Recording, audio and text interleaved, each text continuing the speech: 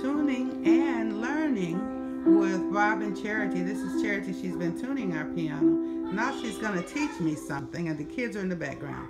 Go ahead, Charity. Okay, so we have this little chord progression. It's the C chord. C4. Then we bring up it to a C sharp with the same, only change to C sharp. Now move them all up one to the D minor. Now we take it down to the G in every other note. Okay, with that chord progression, I'm going to make up a tune that I already made up. But okay, and here's what I do with it. We repeat things in music sometimes 3 times, and so I'll do that. Okay. Sometimes we'll be walking down the keys, sometimes we'll be walking up the keys, sometimes we'll be doing every other note. Those are all things you can use when you compose. So you just follow the notes in your chord. You can play any note, but you'll spend the most time on the ones that are in your chord. So here I go. First I'll play the ones in my chord, and I'll rest on, hold out some for a little longer, play some a little more loudly than others, and here it goes. So. That's so pretty. I'll walk down.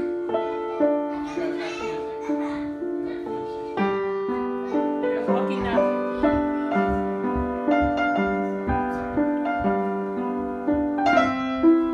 And that'll do it again.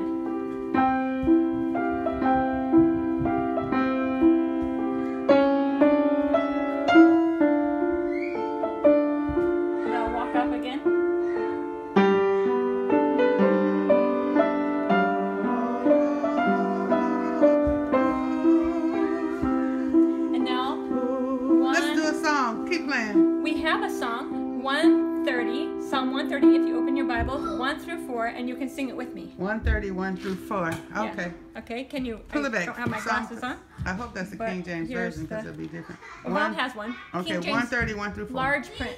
He'll give you. He can let you use his. And no, we're making a song. She's got a song. She writes songs out of the Bible with chords and music. Okay. Okay. I'll sing along with you. Okay, if you put it right here, okay, you can show the words on the screen if you want to. Okay, okay. So we're going to 130. 131 through 4. Okay, here we go. Teach me.